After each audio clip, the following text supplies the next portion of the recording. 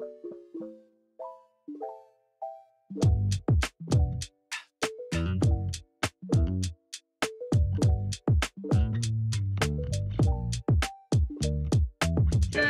morning.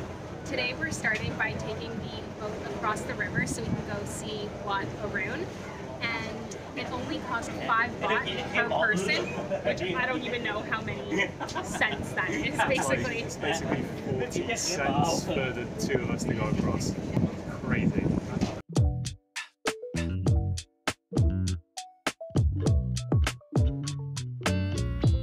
The tickets for the temple are 100 baht per person, so 4 Canadian dollars each, and you also get a little bottle of water. How neat!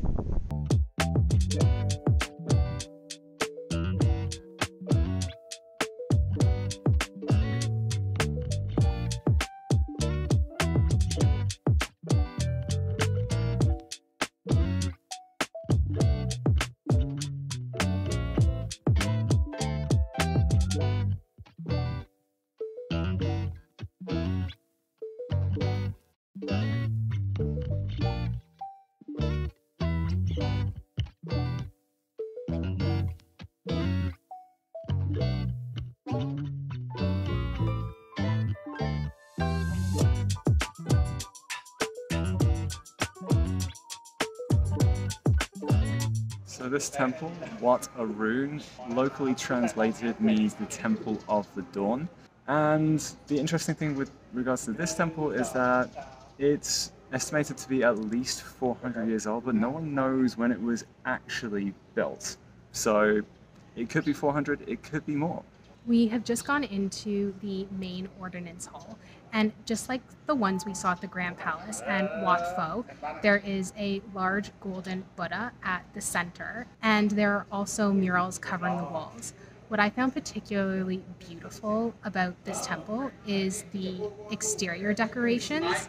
It's decorated with the same jewel-toned glass mosaics, but the unique decor piece to me is this floral-like wallpaper. It's basically just a white background, and then it's this kind of more pale colored floral ceramic in a wallpaper-like fashion. But it's actually a relief, like you can feel the texture to each of them, which is really, really interesting. Yeah, it's definitely 3D. Mm-hmm. Okay, it's getting sunny. Let's go explore more of the temple. But we can say it's Buddha-ful here. Budum-bump. Budump. Buddha-ump.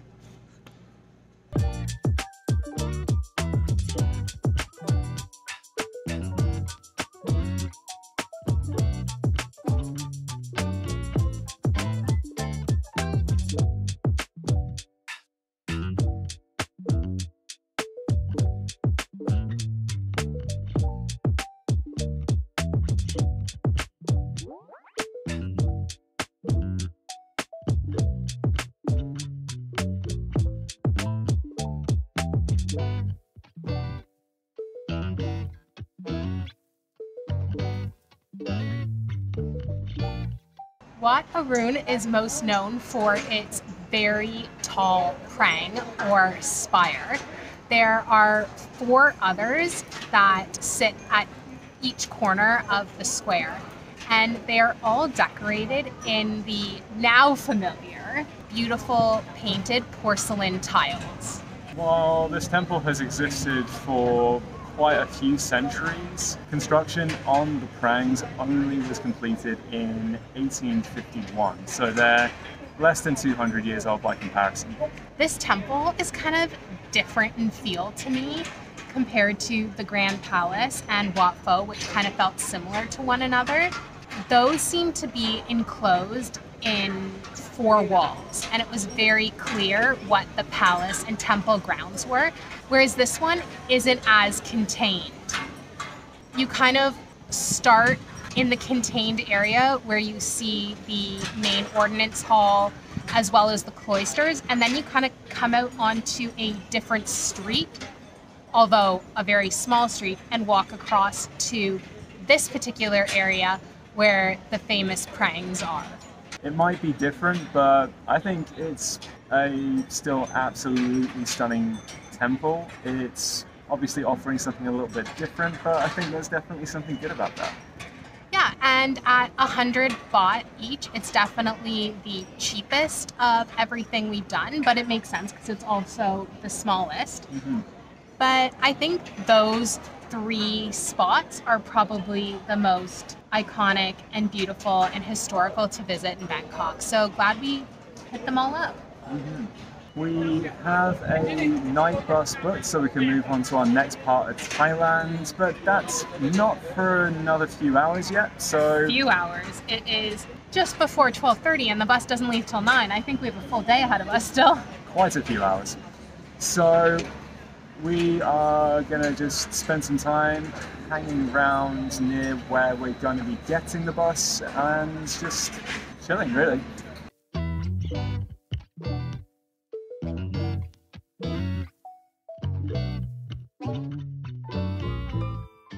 I saw these, they're 20 baht, couldn't help myself. We booked our bus from Bangkok to Koh Tao with Mama Travel, and they have been kind enough to let us drop our bags off here and store them for the day since our bus isn't till this evening in about another 7 or 8 hours.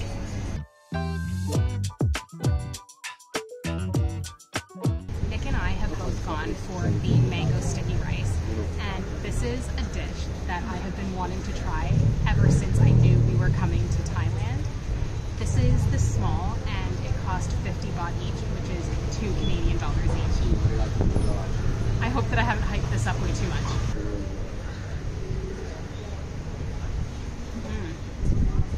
That mango is perfectly sweet, and the rice is nice and soft, but it also comes with a puffed rice on top, so you also get this crispy texture.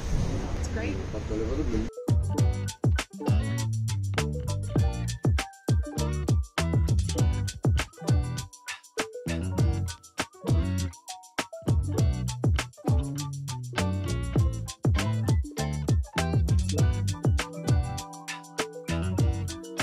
Do we look more relaxed? I hope so, because I feel a lot more relaxed. Considering that that was our first ever Thai massage, I think it's a double thumbs up from both of us. I'm holding the camera, so I can only give one, but it is a double thumbs up. As you go down a lot of places in Bangkok, there are multiple institutions, I guess, centres, spas, whatever you want to call them, that are offering you these massage treatments. And to be honest, actually, in a lot of instances, everybody's kind of offering the same thing for about the same price. We opted for the kind of official Thai massage. We went for an hour's treatment, but you can basically start from half an hour and go up in half-hour increments up to 2 hours. For an hour, it was 250 baht, so 10 Canadian dollars.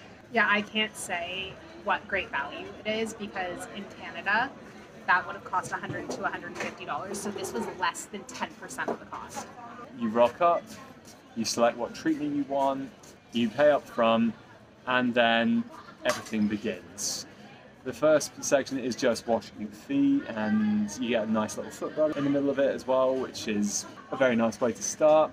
And then you get taken through to a fitting room where you then get changed into your kind of outfit, I guess, your garb. Once you have that and you're good to go, then you bring your changed clothes and whatever possessions you need to through to this room, where there's just a bunch of mattresses laid out for you. You're then shown the mattress, where then you just lay down and the massage therapist gets to work. For those of you who don't know, I'm a physiotherapist, so from what I could tell the therapist was doing is mostly applying pressure to every single muscle in your body, but then they would also throw in some passive static stretching and add pressure while you are in certain stretching positions. They also used a little bit of joint distraction, which is basically where they pull on a joint to create a little bit more space. And at the end, they even do some joint mobilizations. But this is a type of therapy where the therapist is very active and involved because they're constantly moving your body around. Not only are they applying the pressure, but they're physically having to hold your limbs in stretch positions or rearrange your limbs so that they can distract them or mobilize them.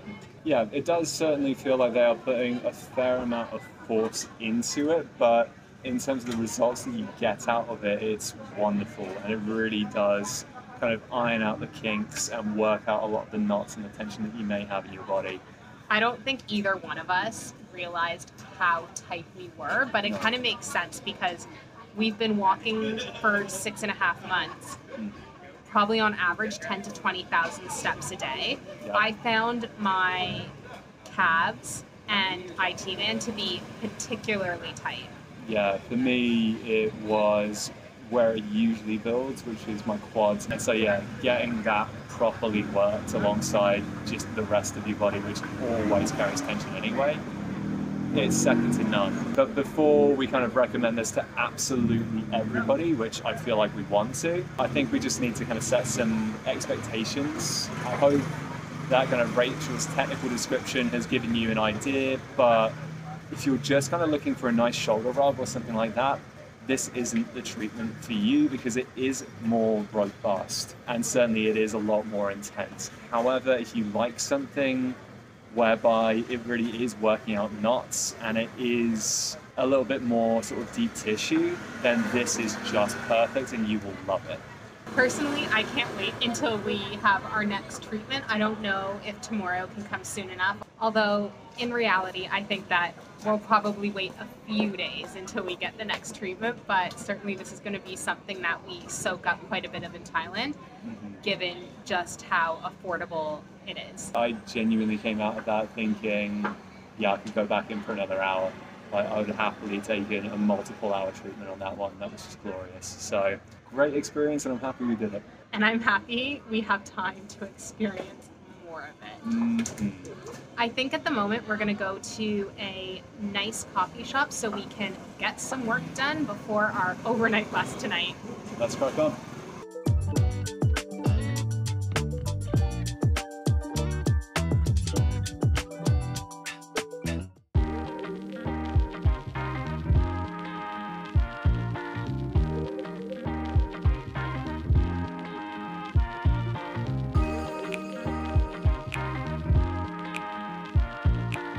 So this is Ram Buttri Road. It actually runs parallel to Khao Road and seems to offer more or less the same stuff, but as you can hear, it's so much quieter. So with that, we're gonna get some dinner here.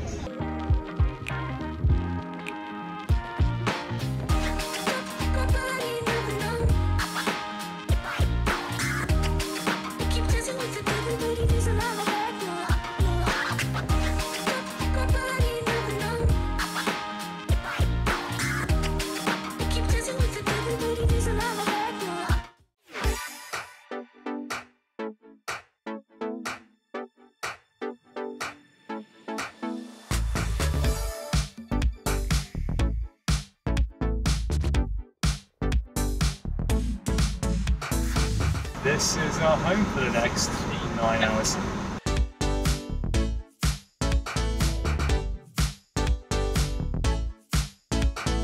It's 6:15 in the morning and the bus has just dropped us off at Champong Ferry Terminal.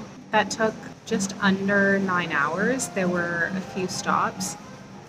The seats reclined a lot.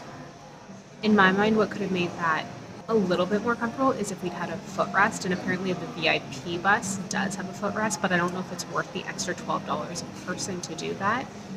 I must have dozed quite a bit because the 9 hours for me did go by quite quickly. I mean, I don't feel rested, but I know I did sleep, kind of. I feel the same. I think it was just kind of catching as much sleep as you possibly can while not feeling like you've had a full night or you feel particularly well rested. But I think we just knew that when we signed up for this, so This ain't our first rodeo with overnight buses. it sure isn't. But, you know, the good news is we're here now. I think we've got maybe around 40 minutes or so until we need to get on the boat. And the boat only takes a couple of hours. So hopefully before we know it, we'll be able to make up for lost sleep on a really comfy bed. I really hope that the hotel lets us check in early because we're going to be there by like 9 in the morning. So We're either doing that or we're sleeping on a beach. Either way. sounds not bad. I know, right? Darn. Give me my sleep.